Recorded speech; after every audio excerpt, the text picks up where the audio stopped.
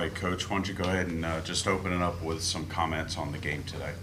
Thought both teams were put in a really tough situation with the lightning delay early on. Thought it actually benefited us. I mean, there's no way we go to the bullpen in the middle of the first inning.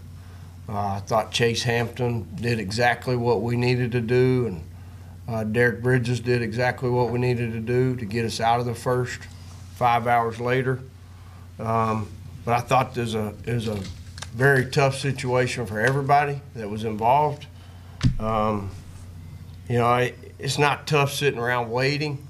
It's tough, though, coming back and facing that type of pitching for anybody, for both teams.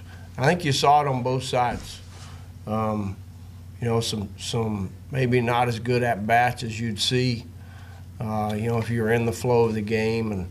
And again, not taking anything away from Notre Dame at all. Their guys threw great. And, to come out of what do we have, somebody said 6 hours. About 5:57. Yeah, almost 6 hour rain delay, and I think the kid's name was Simon. He's up to 97. Under the lights. None of us have hit under these lights. And so there's a lot of elements there. You hadn't seen a ball moving in 6 hours.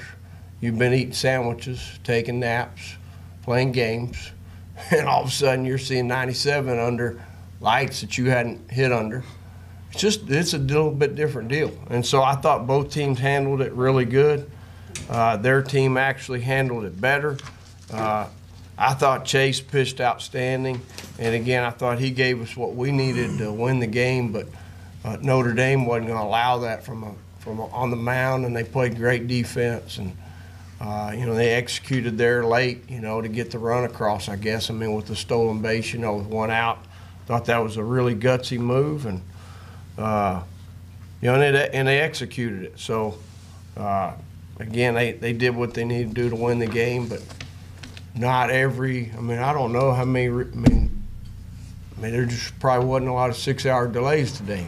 I know there was one pushed to tomorrow in Miami, and this one we tried to play it and probably should have just waited till this evening. Really, now that you can look back at it, but that's okay too. I told the guy running it.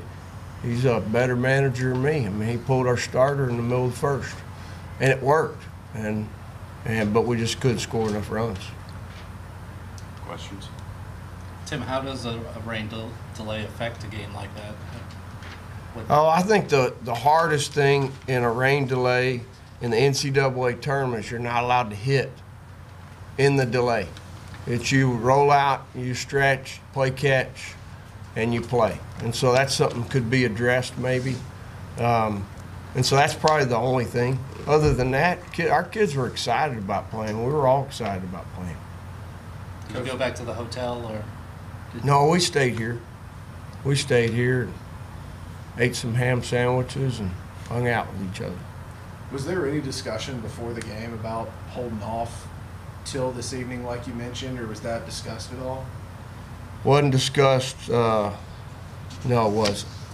No, it wasn't. It was a pop-up deal, and I think in this part of the country it happens. And I hate it for both teams, but again, like I said, when it happened, I thought it happened for a reason for us.